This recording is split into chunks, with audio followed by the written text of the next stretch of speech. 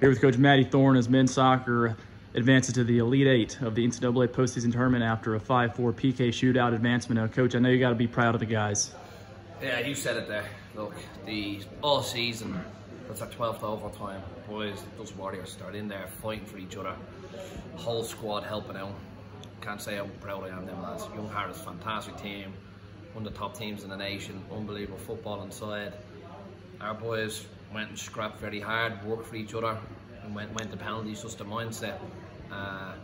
Just can't say how proud of every one of them. Created history into the Elite Eight. Right now we'll enjoy tonight, tomorrow recovery, and then we got the Elite Eight against Nova on Saturday, so we're looking forward to that. But once again, absolutely delighted with the boys. They were fantastic, every one of them, and we like to move on, but making history as we keep moving.